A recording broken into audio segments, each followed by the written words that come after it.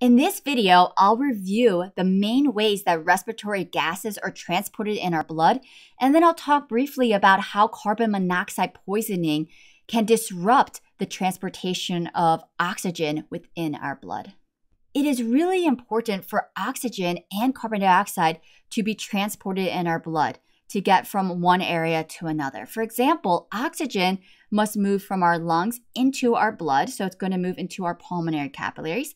That oxygen will then travel in our blood to the left side of our heart, where it will then be pumped out of our heart to all the tissue cells in our body. So that oxygenated blood will travel to the upper parts of our body to supply those tissue cells, as well as the lower parts of our body to supply those tissue cells. Our tissue cells are always making carbon dioxide and producing carbon dioxide, which is a waste product. Remember, oxygen is used in a process known as cellular respiration, where oxygen and glucose are taken in by our tissue cells, and oxygen and glucose are converted into carbon dioxide and water. When glucose is broken down, as the bonds are being broken in that chemical, it releases energy, and that energy is used to make ATP, which is the usable form of chemical energy in our cells. For each glucose molecule that's broken down, we get about 38 ATP molecules made. So again, in order to make this usable form of energy within our cells are constantly making carbon dioxide. That carbon dioxide is going to diffuse out of those tissue cells into our blood. And then that carbon dioxide must travel through our blood to the right side of the heart. Our right side of our heart will then pump that blood to our lungs. That carbon dioxide will then leave our blood, enter our lungs, where we will then exhale and breathe out that waste. So now let's look at the main mechanisms our body uses to transport oxygen in our blood. Most of the oxygen, so about 98.5% of the oxygen in our blood, is transported in the blood bound to a protein known as hemoglobin. Hemoglobin, sometimes it can be abbreviated as HGB or just HB, is a protein in our red blood cells that binds to and transports oxygen.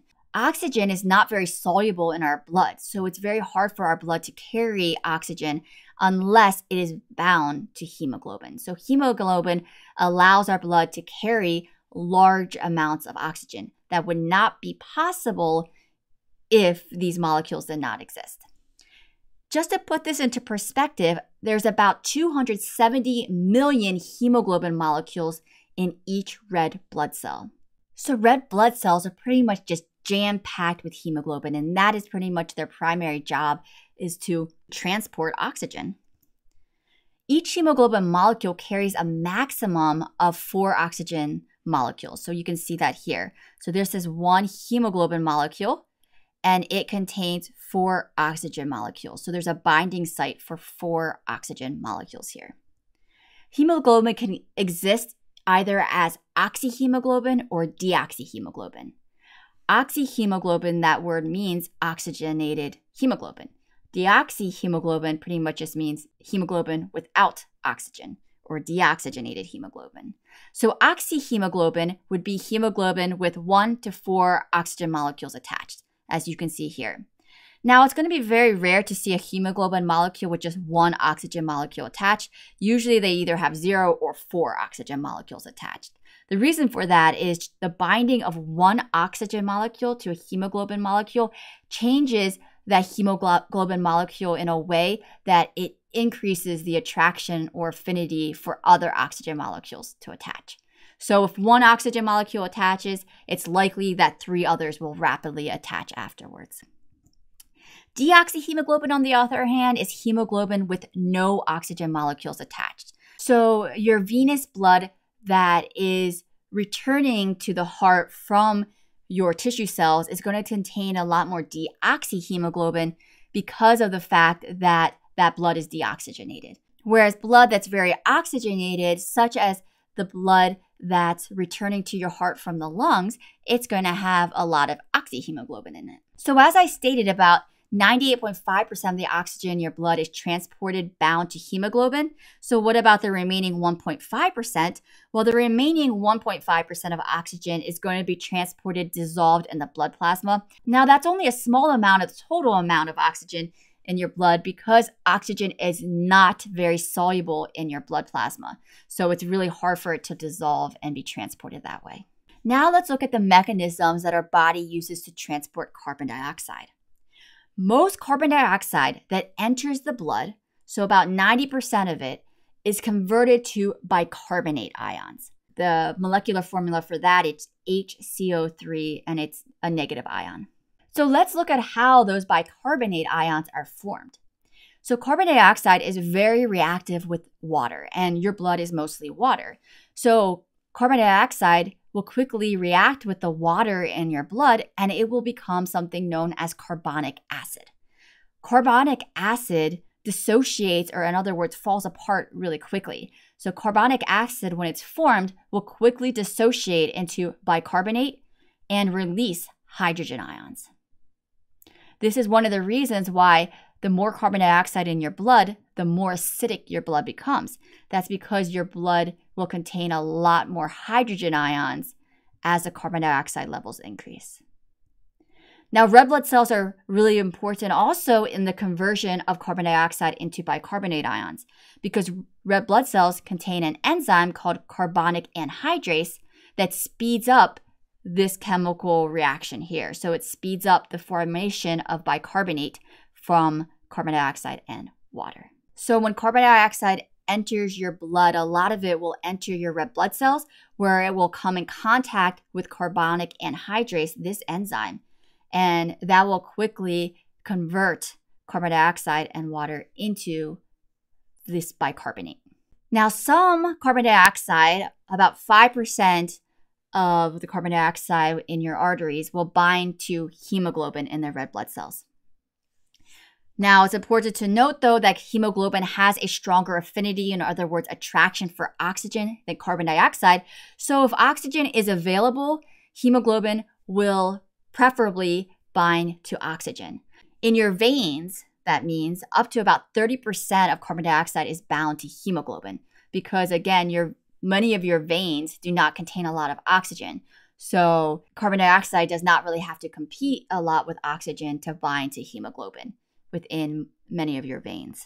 Now, the remaining amount of carbon dioxide, which is about 5% here, is just going to be dissolved in the blood plasma. Remember, carbon dioxide is more soluble in blood than oxygen, so you're going to see more carbon dioxide dissolved in the blood plasma than you will see oxygen.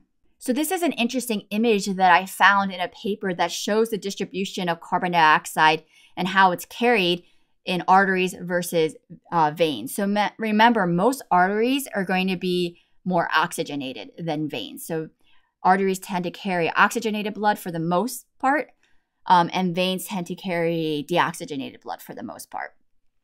And so if we're looking here, we can see that in the arteries where you have more oxygenated blood, less of that carbon dioxide in that blood is going to be bound to the hemoglobin, which we call that carb aminos, whenever you see carbon dioxide attached to hemoglobin. So about 5% of it is attached to hemoglobin, 90% of it is converted to bicarbonate, and then 5% of it is just dissolved in the blood. Now, if we look at our veins, which are relatively deoxygenated compared to the arteries, there's going to be more carbon dioxide bound to the hemoglobin, about 30% of it. And that's, again, because there's less oxygen in that blood, so carbon dioxide does not have to compete with oxygen to bind to hemoglobin. And then we have less that's converted to bicarbonate in the veins, and then a little bit more is actually dissolved in the blood. But the main point here is that most carbon dioxide, whether you're talking about the veins or the arteries, is converted to bicarbonate, and that's how it's transported in our blood. And then next, we have some bound to hemoglobin. The amount bound to hemoglobin is mostly affected by how much oxygen is present in those vessels. And then finally, what's left over of carbon dioxide is going to be dissolved in the blood plasma. Now let's talk a little bit about carbon monoxide poisoning. Carbon monoxide is a colorless and odorless toxic gas. It's found in smoke, it's found in engine exhaust, and it's produced by furnaces and stoves that burn fuel such as natural gas, propane, or oil. So stoves that are electric will not be giving off carbon monoxide. Now, one important fact that's important to know about carbon monoxide is that hemoglobin has a stronger affinity or attraction for carbon monoxide than oxygen. And it binds 210 to 220 times stronger to hemoglobin than oxygen does. So remember, what we just talked about is that if hemoglobin has a choice to choose between oxygen and carbon dioxide, it's going to bind to oxygen. However, if hemoglobin has the choice to choose between carbon monoxide gas and oxygen, it's going to choose carbon monoxide, and it's going to bind very strongly to that carbon monoxide to the point where oxygen cannot bind to the hemoglobin. Okay, so here we can see that hemoglobin molecule, there's oxygen bound to it. If we introduce carbon monoxide to the blood, that carbon monoxide will outcompete with the oxygen and kick the oxygen out so that carbon monoxide will be bound to the hemoglobin. Now oxygen cannot be transported in our blood because oxygen cannot be transported in our blood unless it's bound to hemoglobin. So this is what leads to carbon monoxide poisoning. Carbon monoxide poisoning affects about 40,000 people every single year in the United States. It occurs when a person inhales too much carbon monoxide in the air. Carbon monoxide then diffuses into the blood and replaces oxygen in our red blood cells.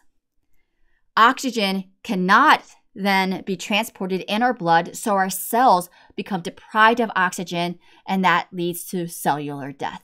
The symptoms of carbon monoxide poisoning include dizziness, headache, nausea, confusion, loss of consciousness, and then death. So it is really important to prevent carbon monoxide poisoning in your household.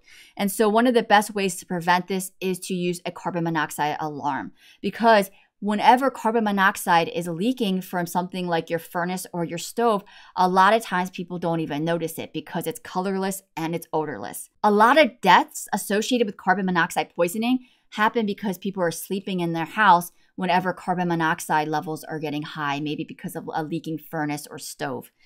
And if you're asleep and you're exposed to carbon monoxide, well, you're going to lose consciousness, and you're already unconscious when you're sleeping pretty much. And then that will lead to death because you won't even realize that you are breathing in this carbon monoxide.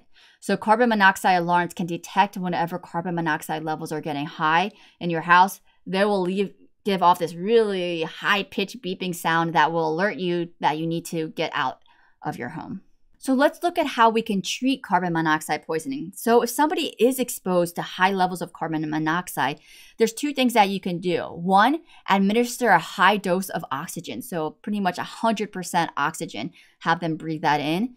Normally, air is only about 21% oxygen. So you're really exposing them to a lot more oxygen than they would normally be breathing in from the air. On top of that, you want to place the person in an environment with a high atmospheric pressure, because that's going to help drive oxygen into the body. And both of these types of treatment can be performed using hyperbaric oxygen therapy. This is a procedure where the patient is placed in a chamber, as you can see in this image here, and the pressure in that chamber is about 2 to 3 times greater than the atmospheric pressure. You then administer pure oxygen, so then that person can pretty much just be breathing pure oxygen that's super pressurized into their lungs, and that can force the oxygen into their blood. Okay, so here you can see the alveoli of the lungs here, and you can see what normally it would look like at sea level. The atmospheric pressure at sea level is 760. The partial pressure of oxygen in the lungs then would be about 104. In your blood, it's about 40. Okay, so oxygen diffuses down its partial pressure gradient into the blood. When you put somebody in a hyperbaric chamber, so let's say that they've been breathing in carbon monoxide, so now they have a lot of carbon monoxide in their blood, which is shown by these little yellow and red molecules here. Okay, if they have a lot of carbon monoxide in their blood, the partial pressure of oxygen in their blood is going to be really low, so it's probably going to be less than 40 here. Then you put them in this pressurized chamber where the pressure is about 3 times that of the atmosphere, so take 3 times 760, that equals about 1,137 millimeters of mercury. And then you give them pretty much pure oxygen to breathe in. So the partial pressure of oxygen within their lungs is going to be about 1,000, okay? Close to the pressure that they're breathing in. Because of this really large pressure gradient that you've now created, that's going to drive oxygen into their blood. And it's going to kick that carbon monoxide out of their blood. So now you're able to replace the carbon monoxide that was bound to their hemoglobin with oxygen.